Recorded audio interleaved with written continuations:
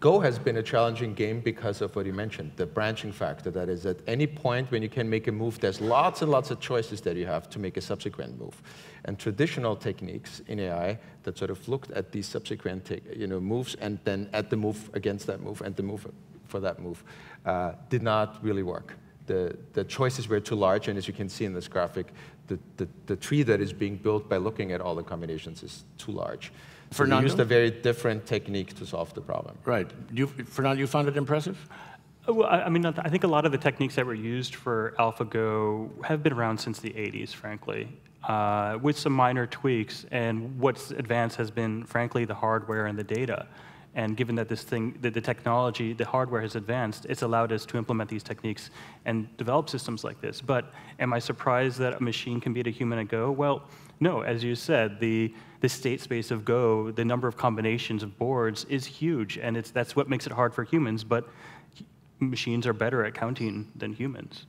So quantitative, but not necessarily qualitative. Gary, you think it's also not so impressive? Well, I mean, it's impressive that they did this several years before people thought that it would happen.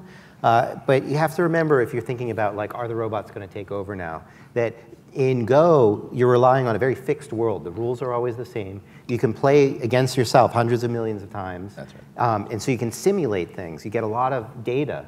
And in the real world, things are constantly changing.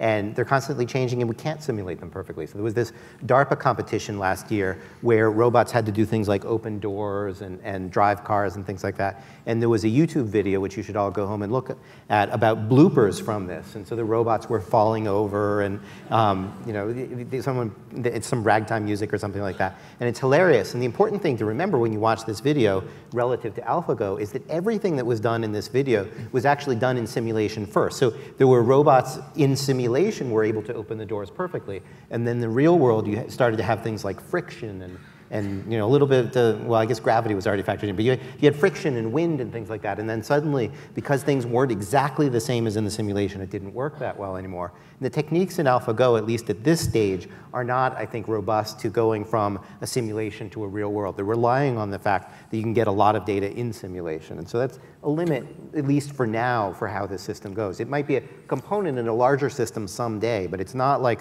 tomorrow we're going to see robots. Well, we're actually going to see a robot today. The robot that we're going to see today is not going to be able to take over the world. It has nothing like that level of cognition just yet.